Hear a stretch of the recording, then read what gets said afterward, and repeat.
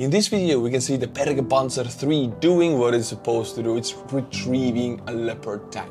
It's incredibly important because a damaged Leopard is not a destroyed Leopard. The most important thing was logistics, and it still is. Russia also doesn't have repair shops set up on the field. Damaged Russian BMP is an abandoned and destroyed Russian BMP. Same goes with tanks with BTRs. I was hammering this in for so long that there is no point in sending these Leopards unless these countries are able to set up repair shops, repair factories and mechanics in Poland or in Western Ukraine. Because there's a lot of minor damages that will knock a Leopard out of battle, but it can go back into the battle after 1 month if it got new tracks, if it got a new barrel. So these tanks will be trickling back into the armed forces of Ukraine. It just takes a month or two.